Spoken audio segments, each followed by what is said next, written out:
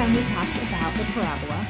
This time we're going to talk about the conic sections of a circle and an ellipse. And then finally, in the last lesson, we're going to talk about the hyperbola.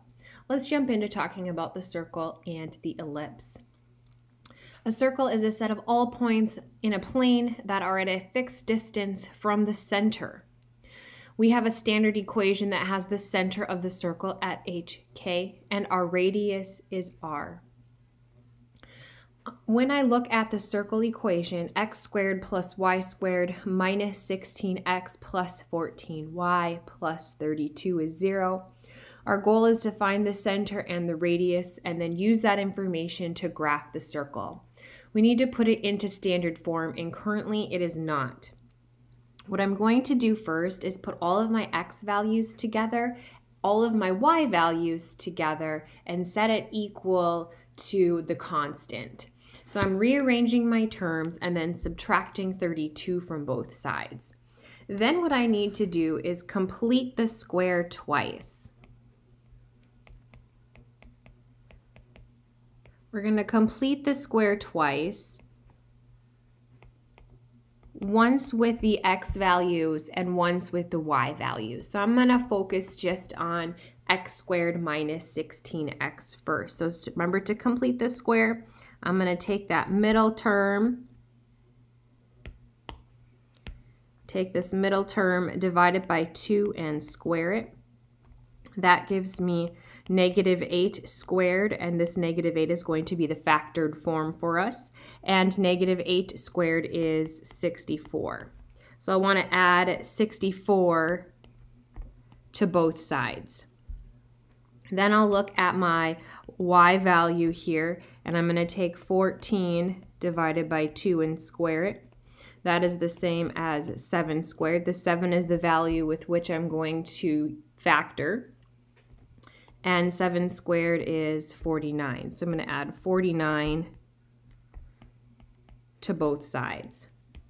Now I'm able to factor my x values and my y values and then combine like terms on the right. I already know that I'm going to use x minus 8 from right here. So x minus 8 squared and then y plus 7 squared equals 81. We're almost into standard form. Notice that we're going to need our subtractions here. I already have my subtraction with x minus 8, rewriting y plus 8 as y minus a negative 7, and then rewriting 81 as a square as well gives me 9. Therefore, we have h and k. Our h value is 8 and our k value is negative 7. So our center is at 8, negative 7, and our radius then is 9. And we can utilize Desmos to also help us graph. When looking at an ellipse, I can tell the difference between the ellipse standard form versus the circle standard form, because the ellipse is set equal to 1 for both. Okay. An ellipse is the set of all points in a plane, the sum of whose distances from two fixed points, which is our foci, is constant.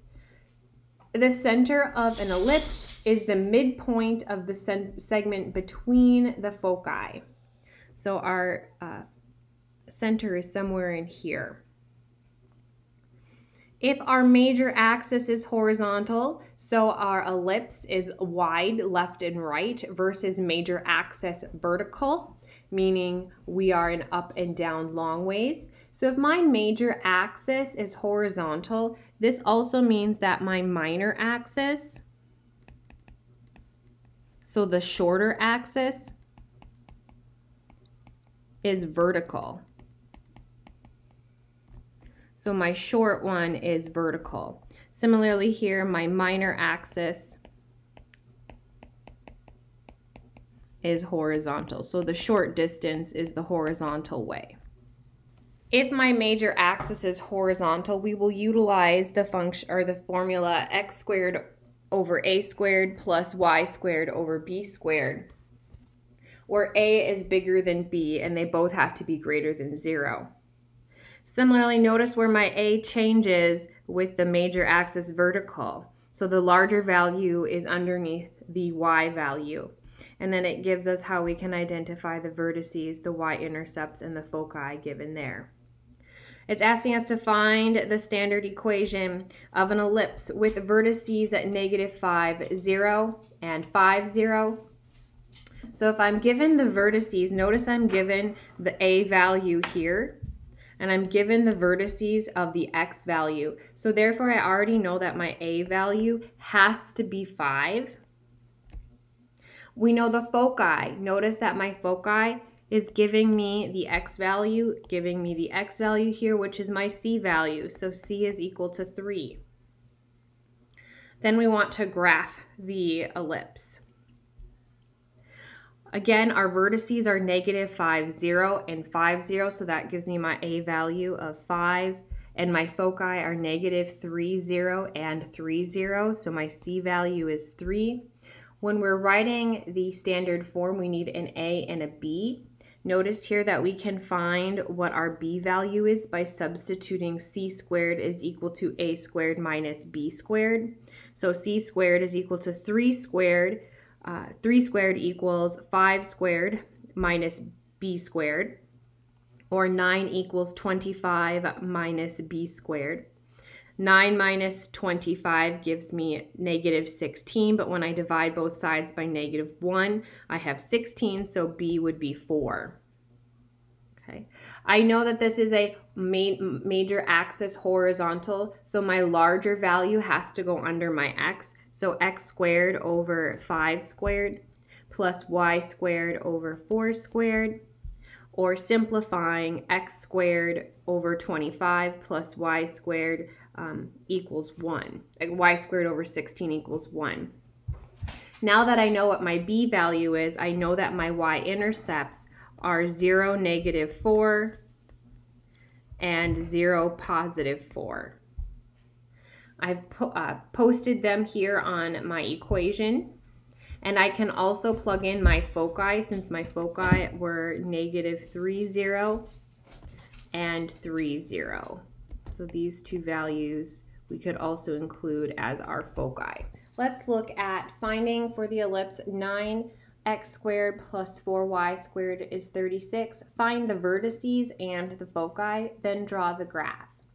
Well, I know I need to put this into standard form somehow, but I need to have a value in my denominator. So what I'm going to do is multiply everything by 1/36, and because I need this value to be a 1, and I need these to be divided by something. And when I look at 9, 4, and 36, by multiplying everything by 1/36, I'll have that arrangement that I need. Multiplying everything by 1/36, I'll have 9x squared over 36 plus 4y squared over 36 and 36 over 36. Simplifying, I have x squared over 4, y squared over 9 as equal to 1. Because my larger value is underneath the y squared, I know that this is going to be a vertical ellipse, so it's going to go the large way up and down. I also want to replace these with 2 squared and 3 squared, because now I know my A value is 3 and my B value is 2. Substituting those into our formulas then, our vertices are 0A and 0, -A, so 0, 3 and 0, -3. So here are our vertices. Our foci are the C value. We don't have the C value, we just have A and B. So utilizing C squared is equal to A squared minus B squared, I'll have C squared is equal to 9 minus 4, or the square root of 5 when we simplify. So our foci are 0 square root 5 and 0 negative square root 5. And our x-intercepts are negative b0 and b0, so negative 2, 0, and 2, 0. So our foci could probably be somewhere about here and here. Now, not all the time will our ellipse be at the center? We can utilize the same formulas that we did previously. However, we're going to have HK identify where the center of our ellipse is, and then our vertices and foci have to be solved just slightly differently. For the ellipse, 4x squared plus y squared plus 24x minus 2y plus 21 is 0. Let's find the center, the vertices, and the foci, and then draw the graph. First of all, I'm going to rearrange these so that I have all my x values together, because I'm most likely going to need to complete the square. So 4x squared plus 24x plus y squared minus 2y equals negative 21. So starting to build what we need here. I also see, looking at my x values here, that they are divisible by divisible by positive 4. So when I divide them by 4, I'll have x squared plus 6x. We're leaving some space. There's nothing I can do with y squared minus 2y, so I'm just leaving it as it is. Now we need to take positive 6 to complete the square, divided by 2 and square it. This gives me 3 squared, which is 9. And this is the part, the 3, that we're going to need when we factor. So this gives me 9 here. However, I'm going to need to take 4 times 9, which is 36, and add it to this side because we took out that 4 to begin with. So if I'm adding 9 to the left, I'm actually adding 36 to the left if I were to redistribute that 4. And then when I'm looking at my y value, I'm going to take negative 2 divided by 2 and square it. This gives me negative 1 squared. Again, this is the part I'm going to use when I factor, is equal to positive 1. Notice I didn't multiply anything on the outside, so just adding 1 to the right is fine. Factoring then, I'll have 4 times x plus 3 squared plus y minus 1 squared equals 16 when I add all of these values together. I need this to be a 1. I need that 16 to be a 1 utilizing our standard form. So I'm going to multiply everything by 1/16. When I multiply by 1/16, I'll have 4 over 16, which reduces to 4. I'll also have, when I multiply to my second binomial squared, I'll have 1 over 16, and all this will be equal to 1. All right. Finding our center then, just rearranging since they need to be in the form of subtraction. I have x minus a negative 3 and y minus 1 in order to have them in subtraction form. I know then my h value. I know then my k value. Because my larger value is underneath y squared, this tells me that we're going to have a vertical ellipse. So this 4 squared, this 4 will be my a, and my b is going to be the 2. Our center is at HK, so our center is at negative 3, 1. Our vertices are H, utilizing the formulas on the previous page, K plus A, and H, K minus A, or negative 3, 5, and negative 3, 3. So we see our vertices here are here and here. Our foci come from H, and then K plus C, and then H, K minus C. I don't know what C is, but since I do know A and B, we can utilize the C squared minus A squared minus B squared. So the square root of 12, or 2 square root 3, since the square root of 12 can simplify to 4 times 3. Providing us with negative 3,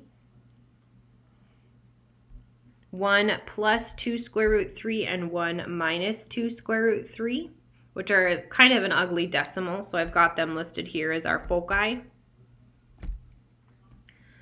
And then finally, our endpoints of the minor axis. Our endpoints of the minor axis, again, are the short ones, so the left and the right of the short side. So our minor axis are these 2 points, and how we obtain those endpoints are -3 plus 2 and -3 minus 2. So -1, 1, and -5, 1. And that concludes our lesson on the circles and ellipses.